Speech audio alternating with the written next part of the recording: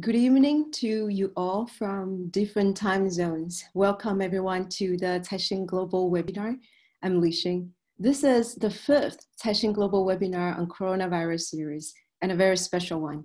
In the previous webinars, we talked about economy, supply chain, medical experiences, oil prices. But this one is addressing a much broader and more fundamental question, the humanity side combating the virus. How can the non-government players help? Economies are coming to a hard stop and job losses everywhere. How to protect the rapidly enlarging vulnerable groups? And there are nearly 3 billion people around the globe under lockdown. How to cheer everyone up and keep them with good spirit? All the charitable acts come in all shapes, sizes, forms, cross-culture. Together, they're weaving a safety net against the COVID-19. There are experiences that can be shared cross borders, and there are also collaborations that we can explore. And that's exactly what brings us here today. We're very privileged to have 4 distinguished speakers today leading one or a group of foundations. 2 are based in China, Mr. Lu Mai, the Vice Chairman of China Development Research Foundation, who is one of the most iconic figures in China's rural reform and poverty alleviation, and Ms. Yanmei, Executive Director of BGI Group, China's leading genome sequencing company, and Secretary General of a very young foundation. And also connecting from Brussels, we have Mr. Gerard Salole, Chief Executive of European Foundation Center, empowering more than 200 foundations from 33 European countries. Correct me if the numbers are wrong. Jerry also worked in many years in South Africa, Ethiopia for various foundations and the UN. And also dialing from New York is Ms. Elizabeth Knup, China Director for Ford Foundation, with in-depth understanding of the philanthropic organizations in both countries. So we will hear from each speakers. They will give us a presentation of how them and each organization is combating the virus. And then we'll start the Q&A session with a special commentator and a fire starter, Dr. Wang Zhenyao. And then we'll move on to the Q&A with the audience. You can use the Q&A button, just press the button and type in your question there and we'll pick up from there. So let's start from Mr. Lu Mai Lao Shi. CDRF is both a think tank and I would say a think tank, organizing very high-level international conferences, also conducting various projects, especially on poverty alleviation and rural help. I will use one number and then I'll turn that to you. We published an article last week that CDRF conducted a very important survey that shows more than 50% of Chinese rural students can cannot access to the remote education online, virtual online education. So we're talking about millions of kids there, and that's very important work we are doing. You are doing mapping this out. So tell us how to help rural China combat the virus, and how do you see the international collaboration? Oh, thank you. I'm very honored to speak here. CDRF is a non-profit organization. Our mission is to advance good governance and policy to promote economic development and social progress in China. So we got a lot of help from different institutions. We are very proud of a partner with them. So again this year in the January, we are very happy with this year. We have a big plan. We want to hold the China Development Forum in March. We want to conduct our program, especially several programs already recognized by the Chinese government, and local government is happy to be a partner. But then this COVID-19 happened, outbreak in China. So everything changed. This is a big shock for us. We stay at home at beginning late of January and the beginning of February. And then we recognize we have to do something. CDRF started to think about those rural areas. They are more vulnerable. So migrants worker come back from Wuhan, from Hubei to those poverty counties. And they have not so much of the equipment or the protection or the healthcare system. So those poverty area county is vulnerable, especially later we heard that one county only 87 face masks left in the storage. So we think this is the first things that we need to do. So we called a friend, we called the company for the help. And the first supply come from Germany, from a company's friend. And then we send this to Xinjiang, to Jimunai County. And totally, we raise fund from websites, the Alipay. And in the 3 days, we raised 1 million RMB. And we buy the masks and also got a donation from state-owned enterprises and those foreign company, multinational company, like a Star company and also like a Prudential. So we're happy to send those to 29 counties. And it's totally is 600,000 pieces of the masks, about the clothes, about the eyeglasses. And in the end, we're very glad to hear. Also, 8 counties have some cases, but not so many, and is under control. Other 21 counties has no cases. So they did a good job to protect the farmers, and our supply is just come on time for those healthcare workers. So this is the one thing we did the earlier February. When China's situation getting a little bit stable, we feel grateful to our partner, and we ask them what's the situation abroad. The situation become very seriously. We got a letter reply from Italy. Italy former premier Prodi wrote to me and say they face a shortage of protective supply, and would like to see assistance. So immediately is raised the song to us, and we called the friends on Zhenyao, and we called our partner. So we work together to get the supply. There, the China Global Philanthropy Institute and to China Hub, we go together and send a lot of material to them, including the 16 bracing machine. And I think that's maybe just a small part of the material they need, but it shows that I sincerely hope they're getting better. To raise the fund or to collect the material is one thing, but we're a small organization and with a limited fund. So the best things that we can do is to provide the information. So we organize 2 things, China development briefing. So invite the expert about healthcare and about public health. Totally we hold this 4 times to provide the situation in China.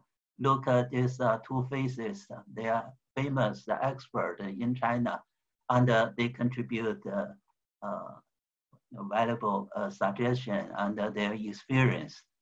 I wish I wish some politicians in US attend this briefing, but very unfortunately, we hold that in February, but not so many people listen. So, and in the March, well, the recession looks like very seriously.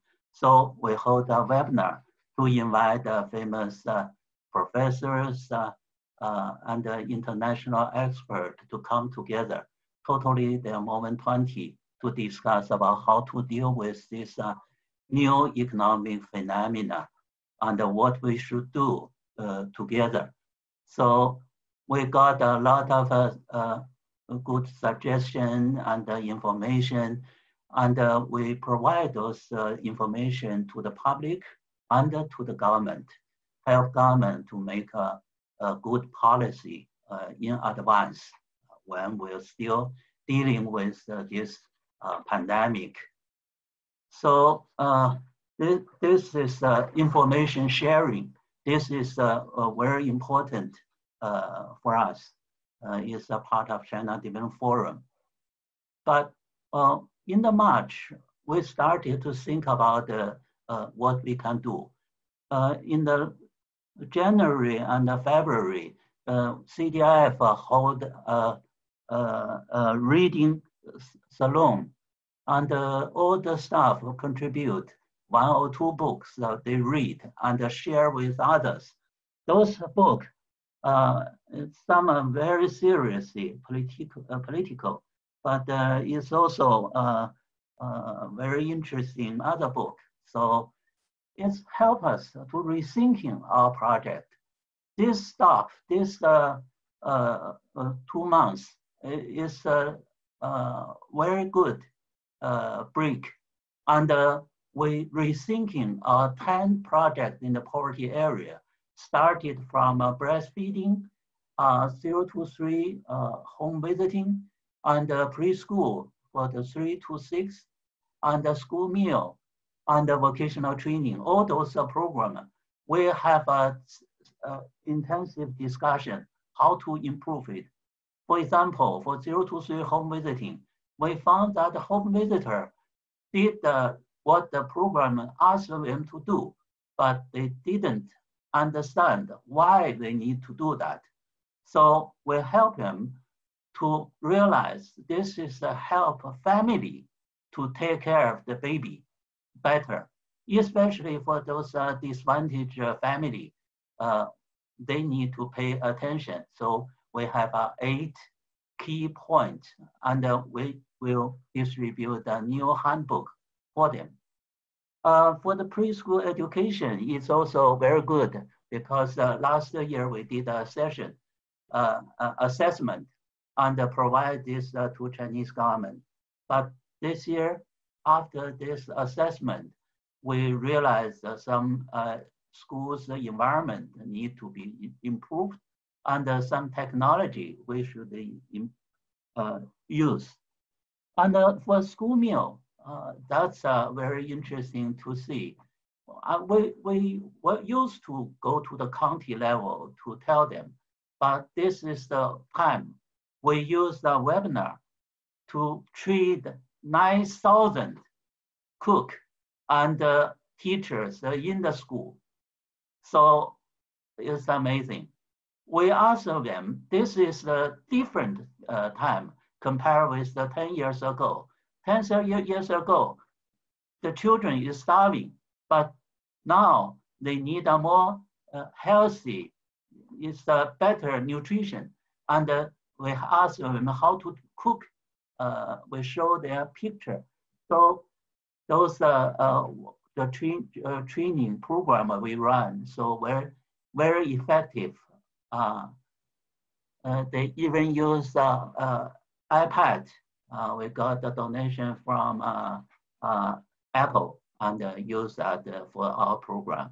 So those are something we did. The new technology help us during this difficult time. For next period, for next stage, China and the world now is getting better situation. China is a little bit in advance, but we see the good news from a Europe country, and we need to prepare. The next time maybe is come from Africa. So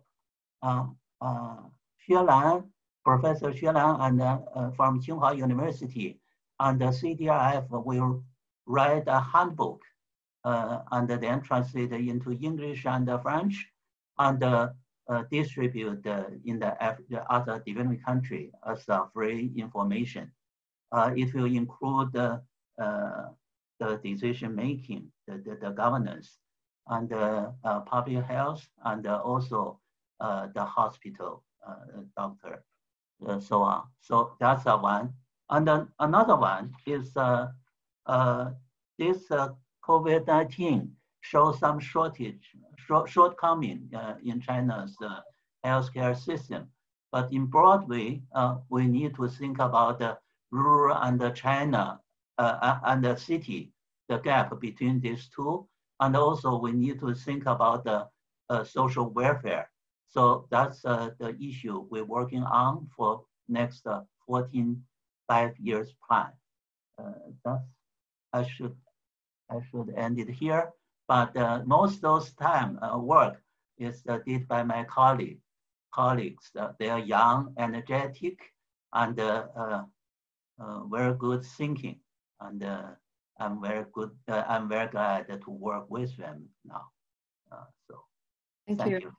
Thank you for the very wonderful sharing and a lot of information in that, from the very macro, the international collaborations and providing the help to other countries, to the very practical tips on how to keep the organizational work ongoing in the foundation. Especially some of your day-to-day work is not directly related to the virus, but they're equally important to closing the digital divide, providing the social welfare to the rural areas. I think a lot of tips that others can learn from.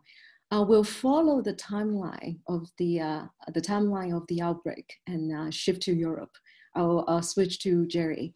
And how are the European foundations battling the virus? You come from the more macro view from the foundation organizations. And what are the key challenges you would identify? And what would be the creative ways or the most effective ways that you have seen? Okay, well, thank you very much. I thought you might go to Yanmei first, but I'm happy to go now if you want. First of all, thank you very much for inviting me to speak. And I will talk a little bit about the FC just to put it in context so that I explain why my remarks are the way they are. And I would like to spend a little bit of time just on some examples of different things that have happened. It's good to see good friends on the screen. Hello. Let me start with saying just the EFC is a membership organization, and so we are essentially a clearinghouse for information for our members, and especially when a crisis comes, this is something that becomes very important. And so we have followed that sequence of trying to collect what are people doing.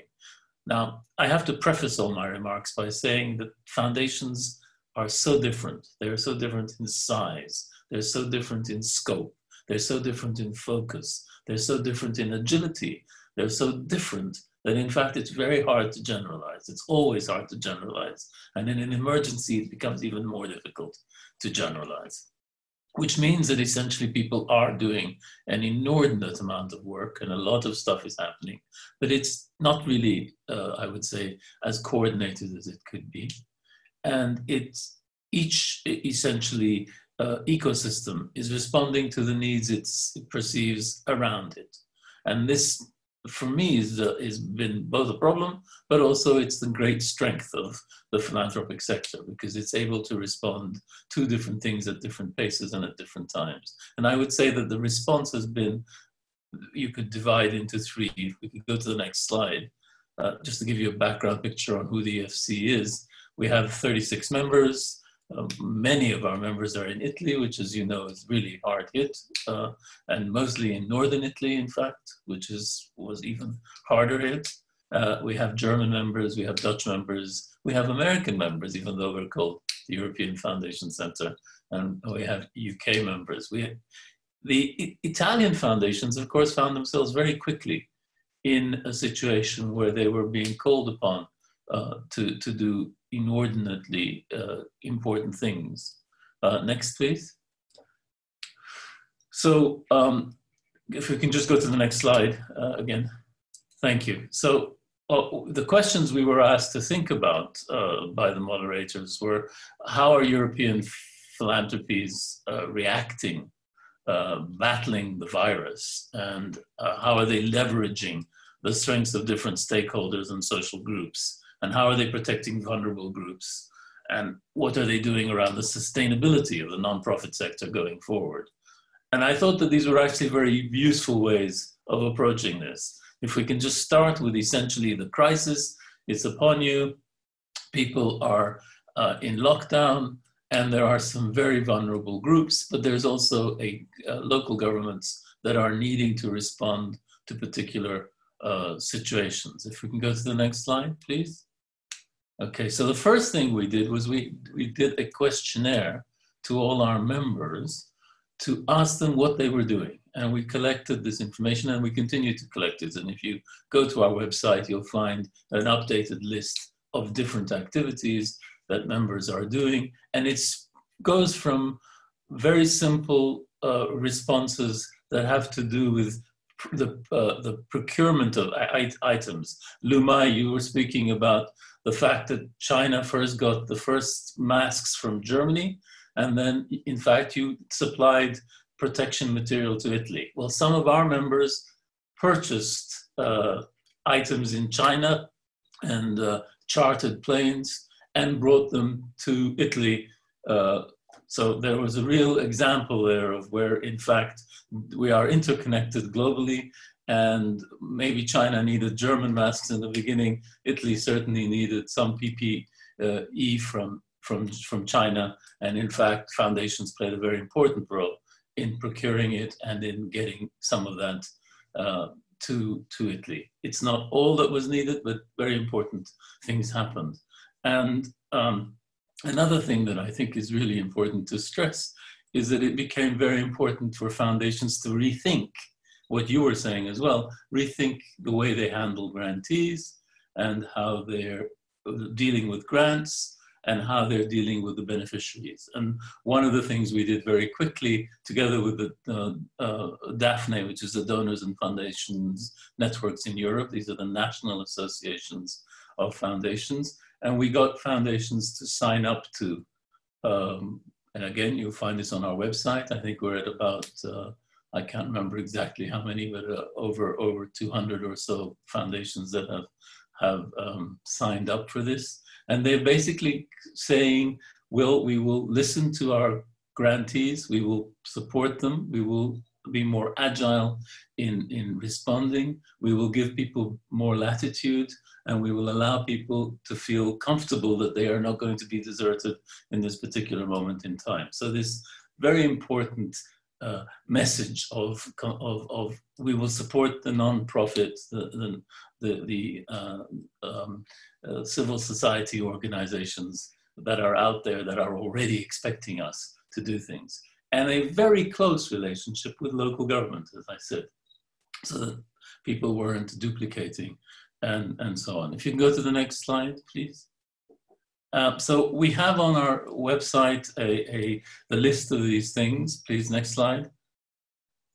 And I just want to give you 5 examples of very specific things that foundations have done. Frankly, I could go on all day about different things that people have done, but I just picked 5 that were on that list.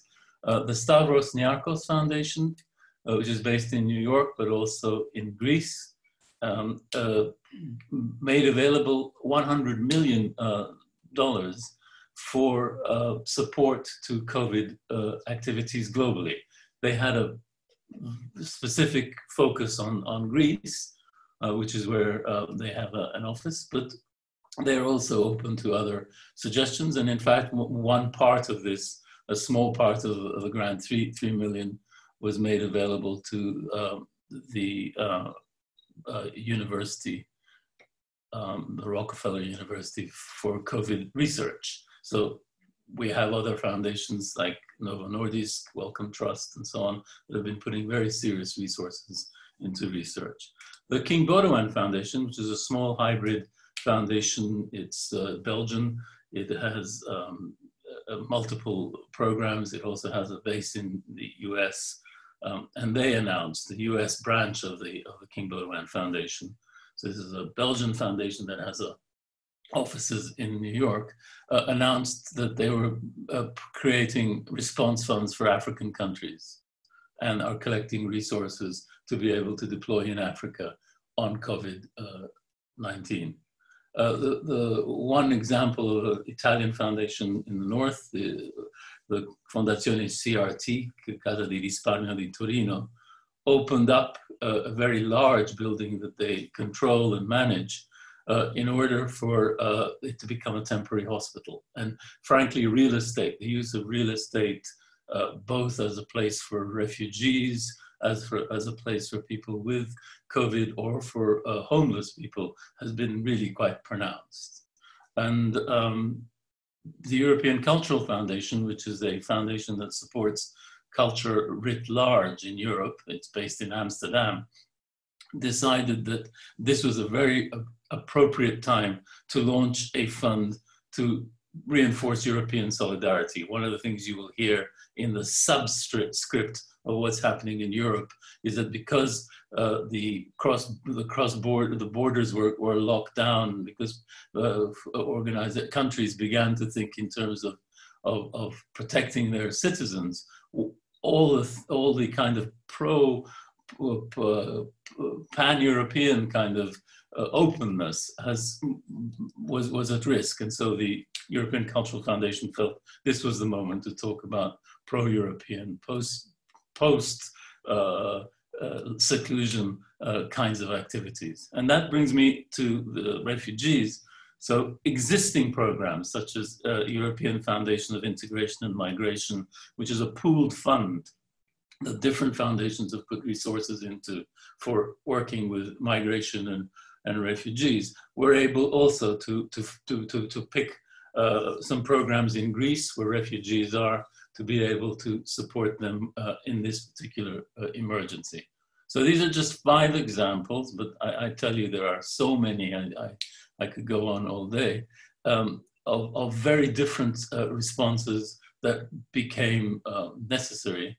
And frankly, it speaks to the diversity, but also the resilience of the sector, that it's able to respond in such a different way. I wanted to say, I was speaking briefly with Elizabeth at the beginning of this session when we were sort of waiting for things to start, that I think we are in the middle of something, and it's very appropriate actually that we start with China and now Europe is talking, and we'll hear about the United States. But the truth is that we have a lot to learn from you. You have probably learned some lessons we need to learn. But I also want to say, I think we're too much in the crisis. The amount of work that's happening, the amount of phone calls, the amount of telecommunications, the amount of virtual meetings that are taking place are exponentially much more than anything that was going on before. And I think we are in a mode of responding to a crisis. I've been here before, I've been in emergencies before, and this happens. People put out a lot of energy and they make some mistakes, but they usually invent new ways to do things. You need time afterwards to look back. And so one of my arguments would be, it's going to be very, very important if we as a global community are able to look back and, most important, learn the most important things that we ought to be able to do quicker and better next time. Because I think there's a lot of forgetting how people can respond to crises properly. And I think we all get a little bit used to life in a normal context, and then in difficult times have to relearn some skills about operating at a different pace and in a different way. And so my appeal would be, we have to keep the space open to be able to really learn the lessons. And probably we need a bit more time to be able to figure out what are the essentials to be able to sustain civil society. And I also think there would be such profound changes in all our societies that actually we will have to rethink and reimagine what our relationships are. And I'm hopeful that also this incredibly humiliating experience teaches all incredible humility about what we can do and how assured we are that we have all the answers. And maybe it'll teach us all some serious respect for science. That's my hope. I will stop there. Thank you. Thank you. It's a very important sharing, and the examples showed us the agility and the resilience coming from the civil society, but also thank you for sharing with us the very important warning that it's a global community to be able to take the time and space to look back and don't forget, really digest and learn instead of just brushing this away as just another crisis.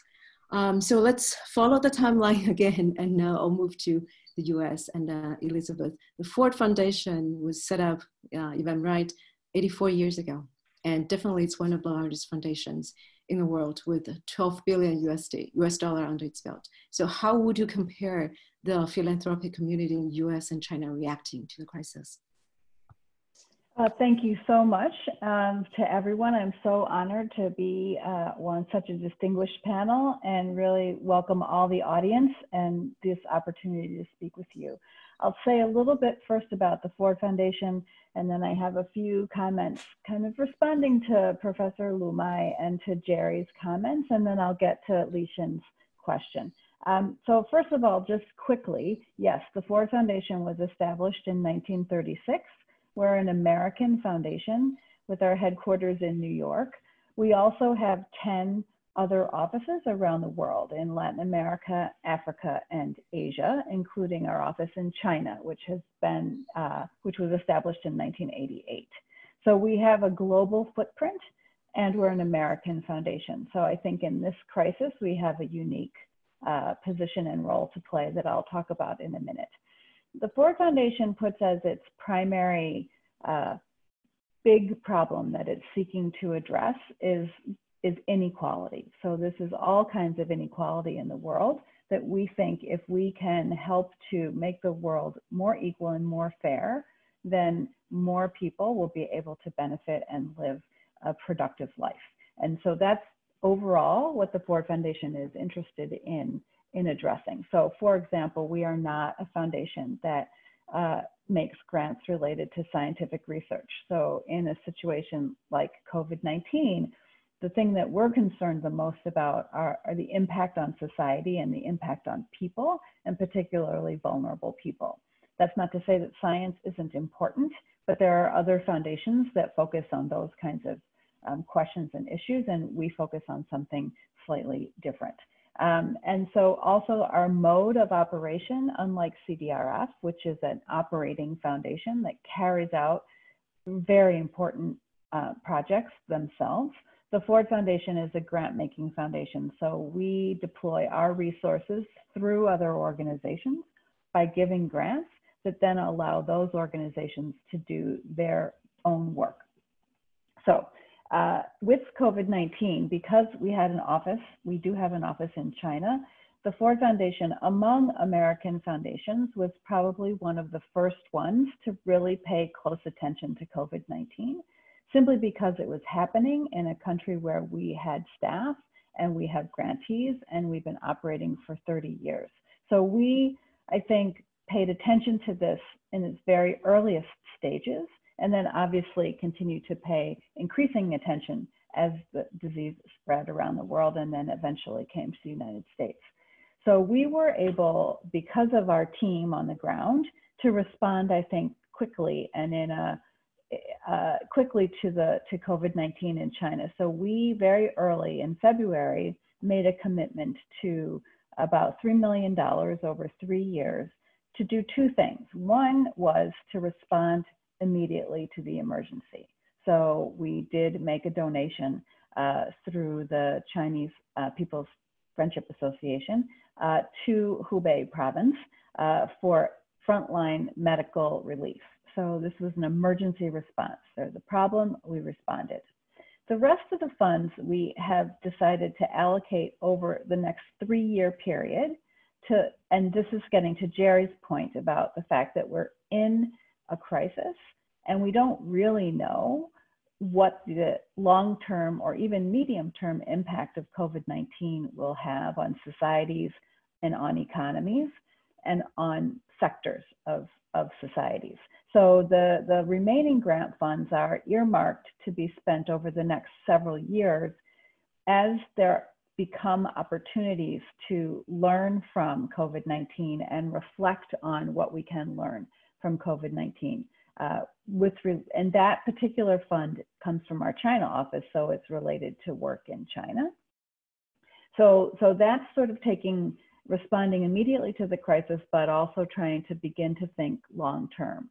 As one of our vice presidents likes to say, one of the important roles of philanthropy is that we are allowed to sort of look around the corner. We have a privilege of being able to fund people to think about the future, and for ourselves to just try to look a little bit ahead to try to anticipate what needs there might be and what opportunities there might be as a result of this crisis. So that's, I think, one role that philanthropy can play, is taking a slightly longer term perspective on what this all means for people and society and economies.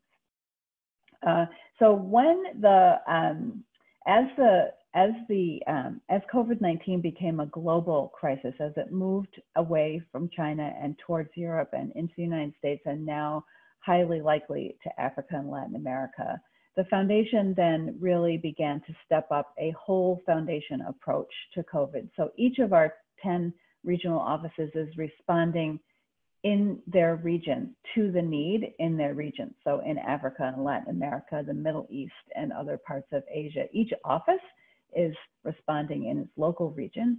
And our New York office is doing many different things, but one is like Jerry's Association of Foundations in Europe, we are part of a similar pledge that is hosted by the Council on Foundations, which is the sort of American equivalent to Jerry's organization, that does the same thing. It seeks to engage foundations to commit to being flexible with their current grantees, giving them the ability to pivot their work in response to COVID-19. Not only the emergency medical response, but also the fact that many NGOs are going to be negatively impacted by the economic impact of COVID-19. So lots of NGOs that fundraise from people, from companies, from foundations are going to have a more difficult time raising funds and a more difficult time to do their work. Our president believes that 2 years from now, the number of NGOs in the United States will have diminished by a considerable number, simply because they're not going to be able to survive economically. And we feel that this is a real tragedy because NGOs are necessary in society to deliver services and to support vulnerable communities. And so this is something that we hope that all foundations will begin to think about how to support those NGOs to survive and thrive and do their work in the coming years. And so the pledge now has about 700 foundations are signed on to it. And I'm sure that there are foundations that have signed both Jerry's pledge and the pledge in the US. And we've promoted this in China, and the China Foundation Forum itself has created a similar pledge for Chinese foundations, and has a good number of Chinese foundations have also signed on. So this is something that I think we can think about, not just an immediate response to the emergency of COVID-19, but the long-term systemic challenges that are economic in nature that are going to result from the lockdown and the just changes to our global economy that are going to be very severe. I'll just say a few more things, and then I think we can move on, because I think the Q&A is going to probably be the most interesting. I would just highlight a couple things. Professor Yanmei mentioned collaboration, and this is really, really important. No single foundation, even a big one, can really address the scale and the size of the challenges that are presented by COVID-19 by itself.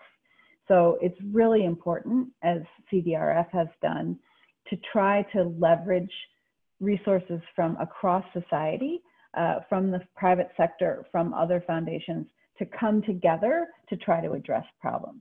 So the Ford Foundation in the US is part of several donor collaboratives. One is focusing on New York City and on trying to get resources and financing to small businesses and to arts organizations and small organizations that are suffering economically. So we are working with about 16 different foundations. We have about $75 million in that pool to help those communities.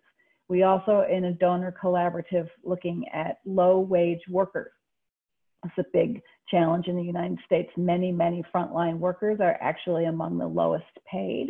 And so how can we pool funds to support not only them as individuals, but policy changes that will have a long-term impact on improving the wages of low-wage workers. And finally, we have a collaborative fund focusing on people with disabilities who are suffering in a unique way in the COVID crisis. And so how can we collaborate with other foundations and other donors to get funds into that vulnerable community? So I think collaboration is really, whether it's within a country or across the borders of many countries, is really critical to addressing some of the really serious challenges that COVID-19 brings to us.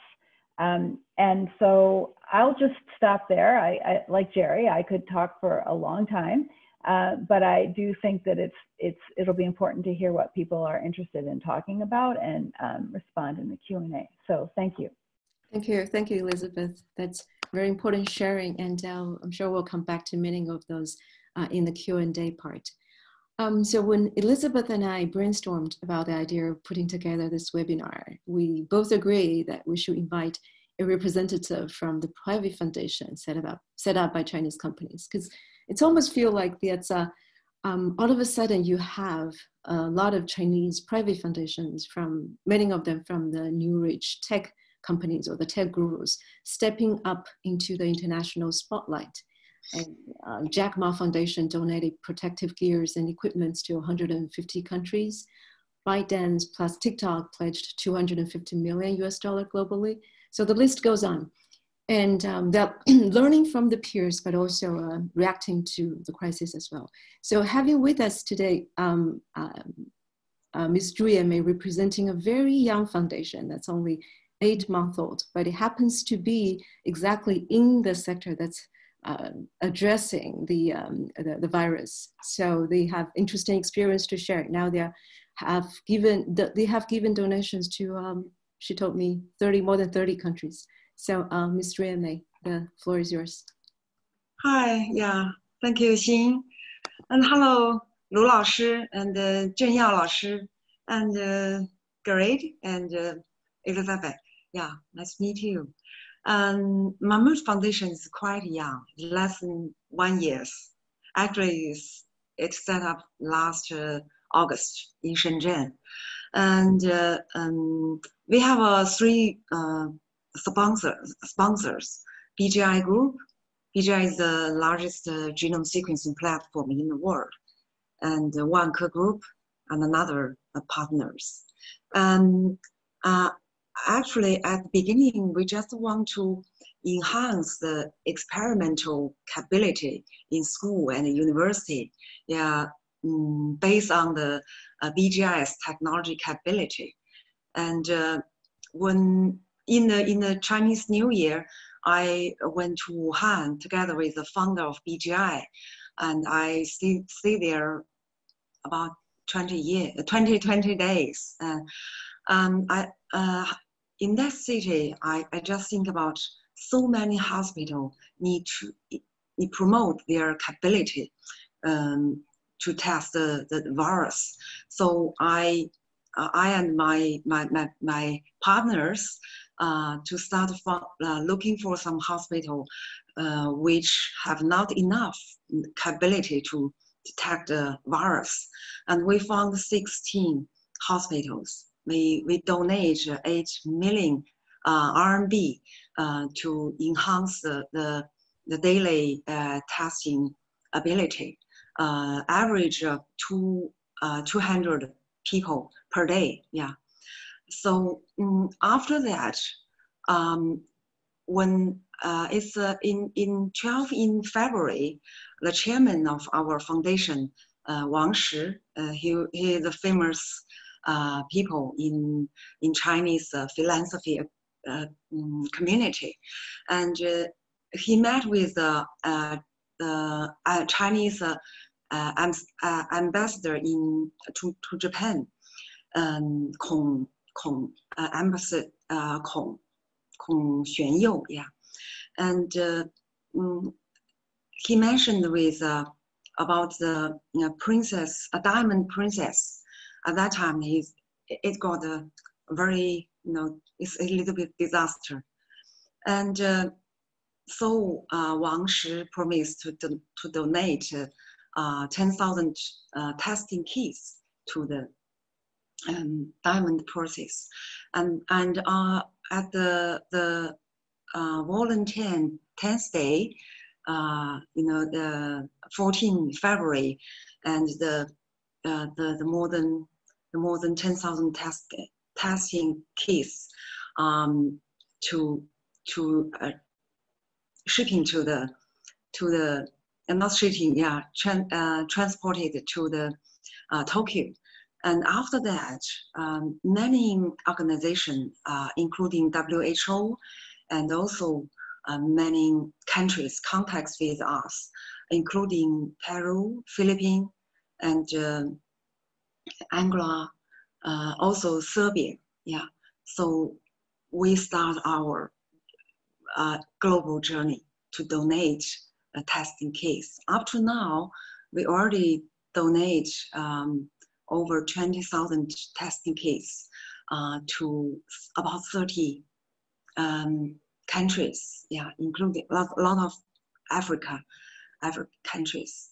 And the next step, so we start to set up the lab in the first one in Serbia, in the Serbia of the capital, Belgrade. Yeah, we already finished the construction. After that, it can be detect over 1,000 sample per day. Yeah, in one lab. And next step, we want to help other countries, about 10 countries, to set up their own lab.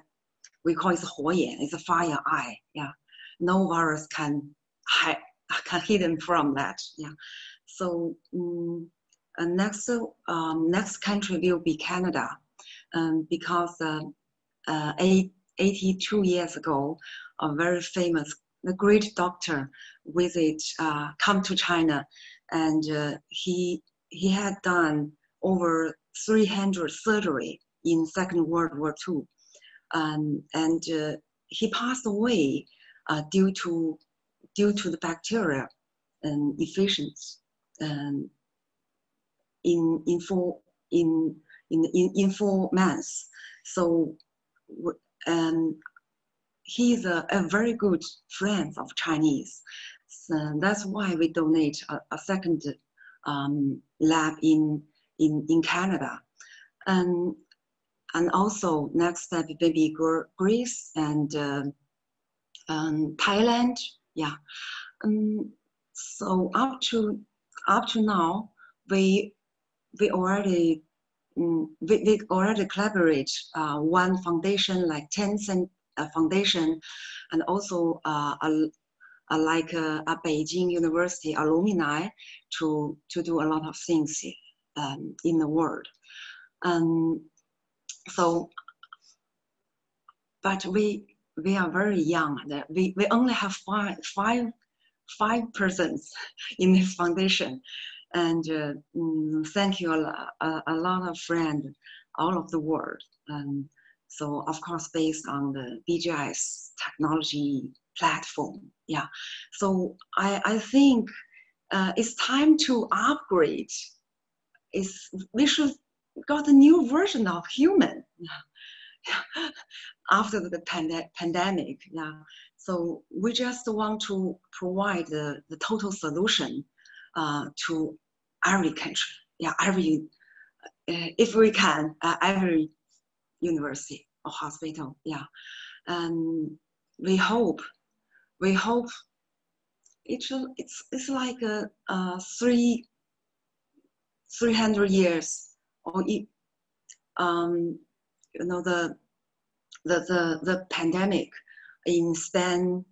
Yeah, so I think it's really a turning point of all of the world. It's like an oxo age. We call it the life era for the next 100 years. Yeah, so that's what we want to do. Yeah, so so nice to know you. I have learned a lot from your sharing. Yeah, so I hope can shake hands. We can meet offline, not only online. Yeah.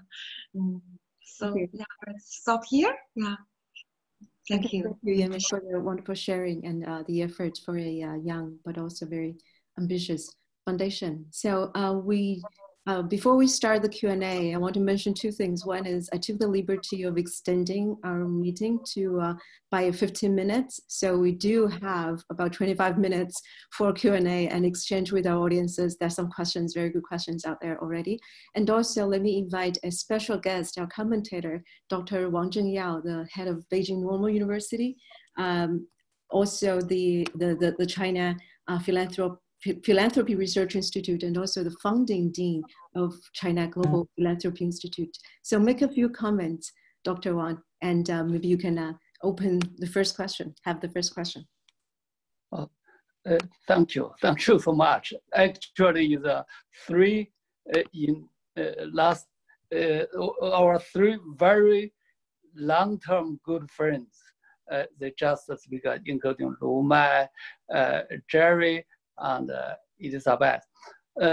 You know, I must say, you can find we are working together about 30 years or even more time. Actually, our program actually have a very, very good result or a lot of good fruit. You can find our students actually it's more deeply involved or participate in this time in Wuhan, in China, even in the world. Even only in China, the foundation or people donated more than 40 billion yuan. Actually, a lot of volunteers on the social workers participate in the process against the COVID-19. Actually, I believe that in China, the civil society actually more and more developed, played more and more important role. I hope in the future, we need more and more cooperation, more and more exchange, then more and more actually is learn from each other. I believe this is a good, very, very good cooperation today is exchange our idea. After tomorrow night, the China Foundation Forum will invite the Chinese foundations exchange some idea. I believe cooperation in China more and more developed. I hope in the future, international cooperation will be more and more developed. Thank you so much. Thank you. So with that, we open up for Q&A from the audience. And the first question, actually, a few questions for Jerry, so I will just bundle them together if I may. The first is, has mission creep been an issue among the European foundations? Basically, were foundations willing and able to depart from the stated missions to direct resources towards the COVID-19 situation? It's a question basically of agility, using your words. And another question is, can you describe some of the views about what this reimagination of civil society, because you were talking about deeper thinking and looking back once we have the time and see what we learned, and also will our relationship to each other, how that might change? What might this post-COVID-19 brave new world look like? Very big question to start with. Well, thank you so much for the question. I really appreciate it. Let me say that mission creep is actually not a big factor in foundations. If anything, my experience is that they're very good at staying focused on the things they can deliver. But the problem then is that because there are very different foundations with different agendas and with different engagements and with different relationships with different parts of society. Some have an international, global perspective, some have a very local perspective. They differ in what they do. But the reason they differ is that they're driven essentially by a very clear focus about what their mission is, and that's the reality. So I don't think there is that big risk. Those that are funding sort of research and so on really have always been very interested in this area, and many of them have been working around, essentially pandemics and quick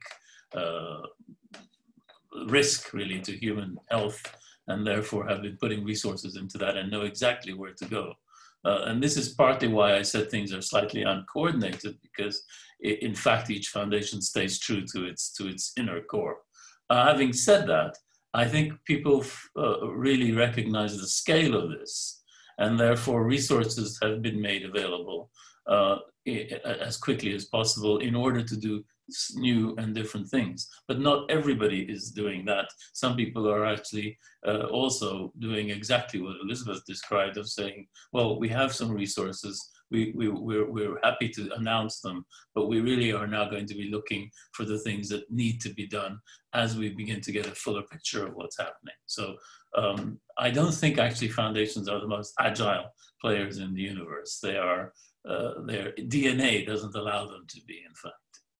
And it's partly this business of looking around the corner. What's next? What is the world we're going to emerge look like? And that takes me to the second question. We don't know. I mean, let's start being honest with each other about these things. We really do not know how deep this is, how difficult it's going to be, what people are going to find. We do know that vulnerable people will be on the receiving end of this. People who have lost jobs, people who've lost homes, people who've lost relatives. And so, frankly, we really need to begin to think about how do we support the society that's going to emerge? And that's what I was making a plea for earlier, is can we take, for once, an opportunity to actually learn some lessons and not forget them? Because I think humanity has a tendency to forget the lessons it learns in emergencies too quickly. And this may be an opportunity for us to hold each other's feet to the fire, to try and make sure that we learn some of those lessons. And I was hinting at some of them. One of them is, I suspect that the respect for science, which was beginning to look a little bit shaky, is going to come back. I mean, people will recognize that there are such things as experts, and they can help you, guide you through a process, and that in fact, part of the uncertainty of this process is really what science is about. I was listening to somebody say just yesterday, when people talk to me about following the science, I always have to think, well, there are many sciences, and maybe there are differences of opinion. So you need to actually be able to engage and be open about the fact that there isn't a one way, one answer for everybody. There are going to be different solutions, and there will be some disagreement about what the next step forward is. The more transparent we can be about that, the better, because people can handle disagreements in approach if it's clear and if it's not hidden from them. So I think that's the brave new world I'm hoping for, a brave world where we can discuss differences of approach and attempt to use philanthropy, at least, for the strength it has of being able to take some risks and doing things in the long-term interests of people. Thank you. Transparency and being able to do things, planning things for the long term. Next question is for Professor Lu Mai. So for the foundations that work in China, are you preparing to assist migrant workers who have lost their jobs or depleted all their savings during the crisis? What kind of help should they do you think that needed, and what numbers do you anticipate? I think most important is help government to make a right policy about the urbanization. During this crisis, someone suggests maybe the farmers should stay home, or maybe this is China's advantage. The farmer can go back home and then come to the work, but that's not right. Everybody should have equal rights. They can settle down in the city, large city, and we're working on this. Very good news is government already find out that there's two issues they need to deal together. One is this pandemic. Another one is recession. So to deal with the low growth rate, they have to solve the problem to find new energy engine for the growth. Urbanization is the one, and the government already has the documents. The issue we want to do is help government to implement that. We will do assessment, we'll do the calculation, and we will figure it out. How much money central government should pay, how much money local government and the company need to join together. This is the one thing. Well, we do learn something, but as Jerry said, the people were very easy to forget. Earthquake happened and then forgot. And then 2003, SARS happened and then forgot. We have to remember, help the people remember, and have a serious regulation and improve those systems and prevent, because many things that caused this COVID-19, I believe, including climate change. Professor Stern mentioned this. The line between this animal to the human is one reason, probably because the human is too close to the animal. But another reason maybe is climate change. It's warming and then help those COVID-19 spread. Next time, maybe will not be 10 years, maybe shorter will come. So prepare for that and aware we are very close to all those risks. Thank you. So don't waste the lessons we paid so dearly for. And next question for Elizabeth was basically you said we should look at the long term, and Ford Foundation is in a unique perspective to look for the long term. With the diminishing number of NGOs, where does the Ford Foundation see there being most urgent needs in the next 2 to 3 years? So thank you for that question. It's a very good one. And I want to respond a little bit to some of the previous questions as well in my answer. So I think, as Jerry has pointed out, it's really hard to see today what the future is going to look like even a year from now, and certainly 2 years from now. So really being able to identify the specific needs of any society today is a little bit difficult to do. I do think that we can see globally that COVID-19 has revealed social inequalities in every country where it has passed through, from China to Europe to the United States. So it has kind of pulled back the curtain on all of our societies to show us where we have the vulnerabilities, and each country has their vulnerabilities in a different place. So I think that one of the things that a foundation can do is to basically fund research and fund analysis, so that the experts who are not in the foundation, but the experts can begin to anticipate and see where those vulnerabilities are. And as Lu Mai pointed out, one of the important roles really is government. These are huge, the recession and the public health crisis are not solvable by companies or foundations. These really has to take government policy, has to really change to address this, but we can partner with our governments and provide knowledge and information and contribute to the policymaking process in ways to try to influence the outcome to be more equitable and fair. And that's a lot of what the Ford Foundation and most foundations are trying to do and accomplish. And I just want to go back a little bit to the mission creep question. It really isn't about mission creep, but there is a debate happening in the United States. In the United States, private foundations are required by law to pay a minimum of 5% of their assets every year for charitable purposes. And there is a discussion among foundations and about whether that should be higher. Now that we have a global crisis, should foundations pay out higher amounts of their assets in these years, these crisis years, to really help contribute to the recovery in our societies? And the debate is, if you pay out too much, then your endowment goes down so much that it's difficult to maintain into the long-term future, your capacity as a foundation. But at the same time, we are in an unprecedented moment of crisis. And so there may be a reason why now we should be sacrificing more and making bigger commitments because of the nature of the crisis that we're in. And I would say that this is an open discussion. Boards of directors of foundations in the United States are actively discussing this.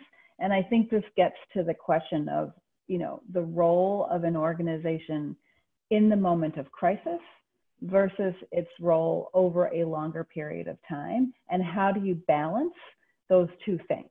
And I think it's a really useful and interesting kind of discussion to be had. So I'll stop there. Thank you. Thank you. And next question for Yanmei. You just shared with us you give donations to more than 30 countries.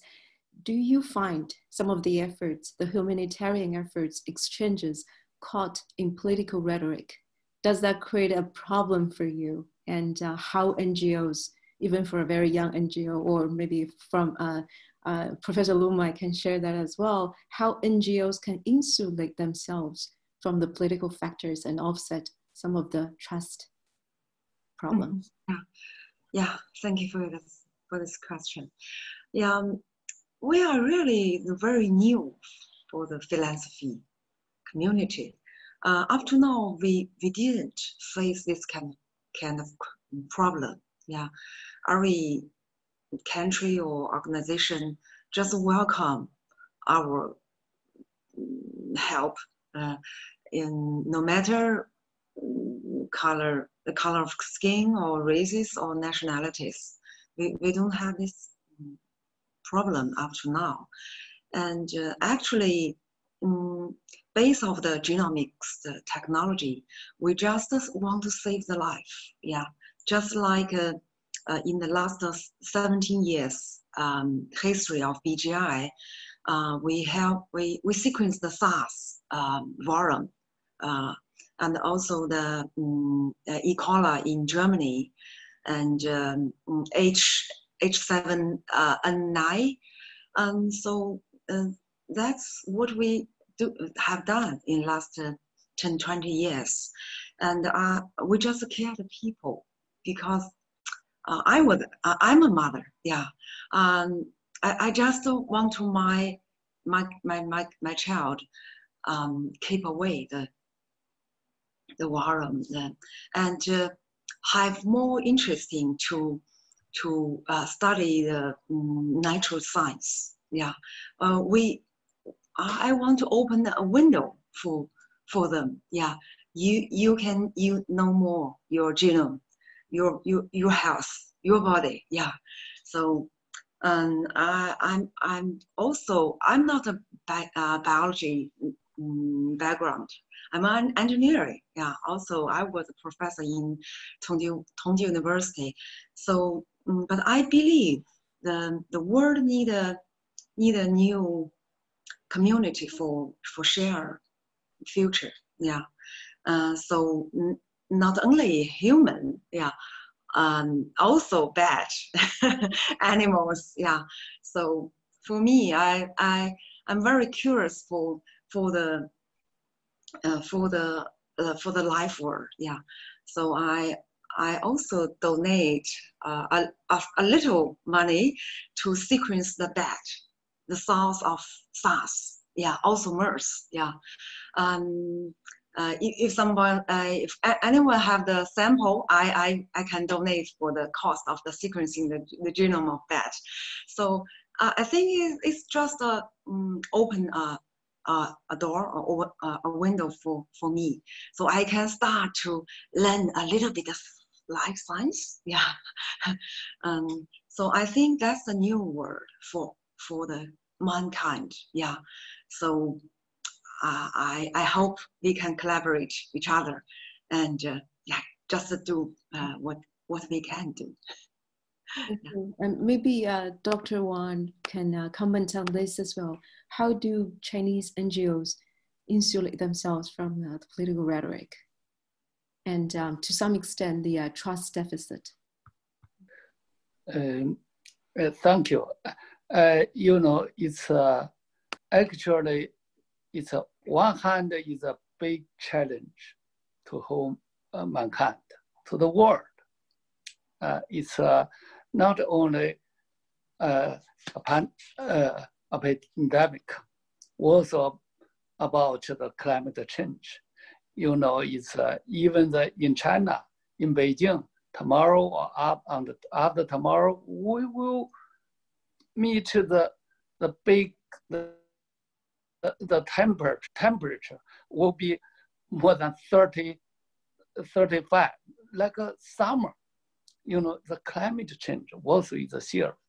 I think is nature actually give us a big lesson. It's they told us we need to change. Chinese NGO or Chinese philanthropists showed want more cooperation, want more collaboration, want more support to the world. We have a responsibility. We need, one hand, we need to learn much more. But on one hand, we need, you know, the support other world when they meet the difficulty. We need the support. I believe this is last 3 months is a good beginning. We need to follow. We need the more and more work. Thank you, thank you. And I'm mindful that Jerry have to go in a few minutes. So before you go, let me, there's one question for you and Elizabeth. So you both mentioned the financial pressure on the philanthropic organizations in the coming years. Then that looks like a twin threat, rising demand for the services, but much less income from the financial investment or corporate or household donations. Do many philanthropic organizations need to merge? Do such organizations simply become an arm of the government as it can help finance them? You have to unmute, whichever. Okay. Oh. Mm. Okay, Jerry, you so go. I'll go. Do you mind? I'm sorry, because I have another thing I have to do immediately after this. I actually think that the truth is that we don't know quite how foundations' endowments are going to be affected. I mean, this is something that is worrying incredibly a lot of foundation leaders because it's a real issue, right? And so the 5% rule that Elizabeth was talking about is a real issue. Is this the time to increase this? And I think this debate is a very healthy one. Having said that, foundations sometimes can act countercyclically, and they do. And already in Europe, we've seen foundations engage with this crisis by doing countercyclical things, spending more money because they have some in reserve and they had, put it aside for this and so on. So they were able to do that. Having said that, one of the things that I was on a conference call with Wings about a week ago. Wings is the worldwide association of foundations. And speaker after speaker that was talking from all over the world was talking about unprecedented amounts of goodwill and resources from the public in different parts, in different countries. So actually a growth in Latin America, in Africa, in Europe, in the United States, of ordinary citizens pooling resources because they want to respond to this crisis. So this is also an incredible example of how people rise to challenges. So yes, people are worried about resources. Yes, there is a ambiguity about what the future holds, but there's also an incredible, human response to a crisis which is palpable. You can see it. You can see the resources are coming in for institutions.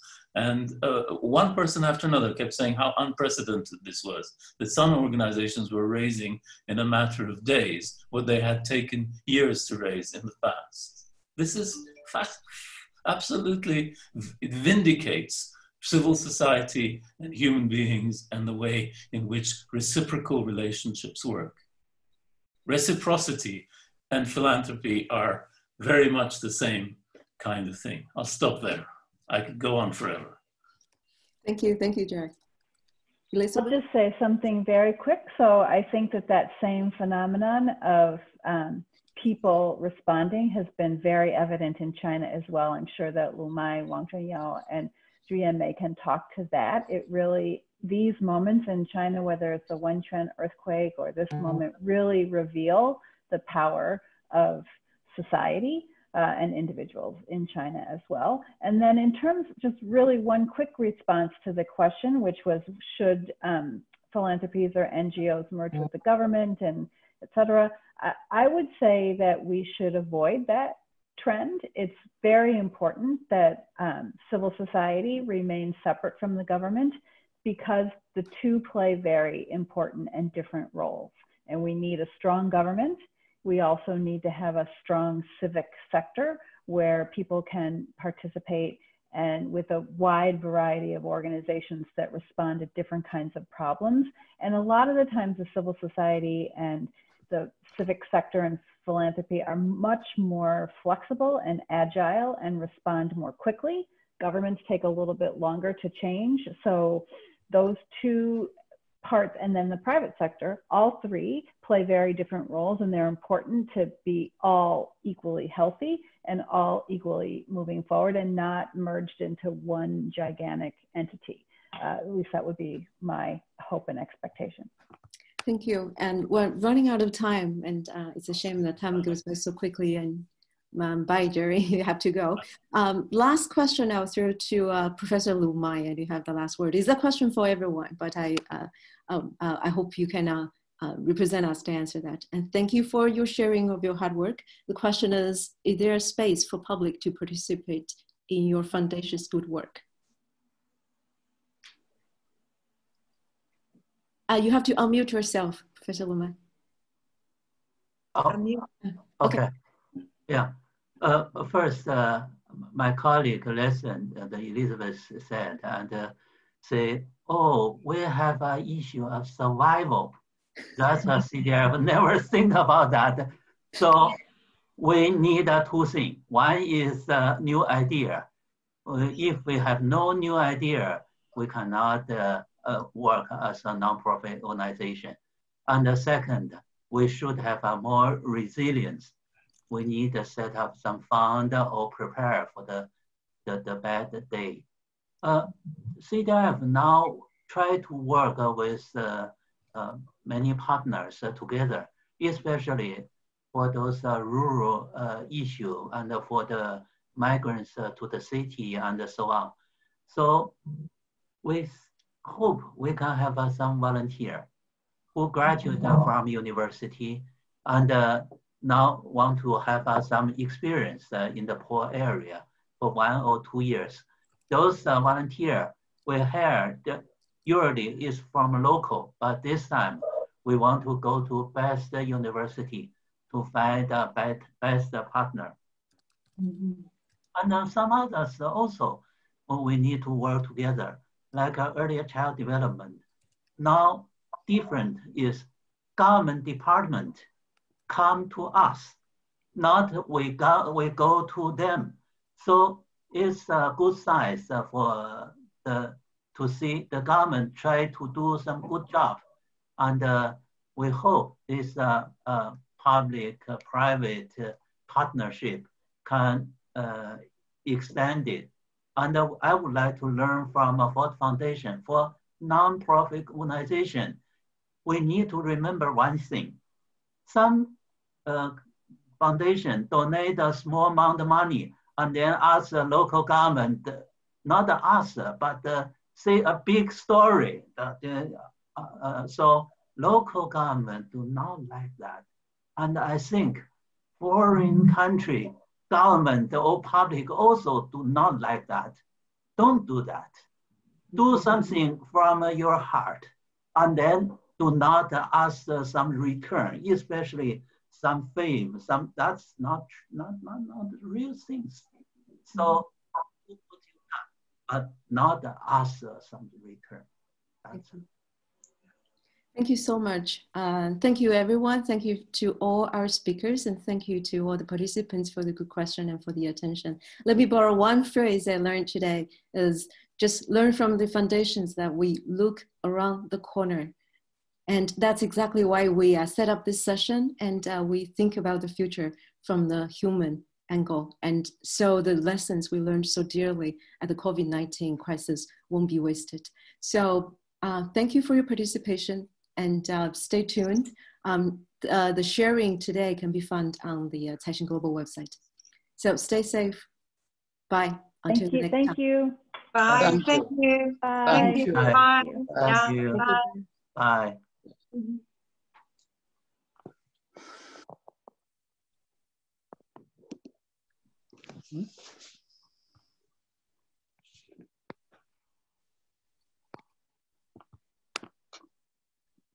Oh. Huh?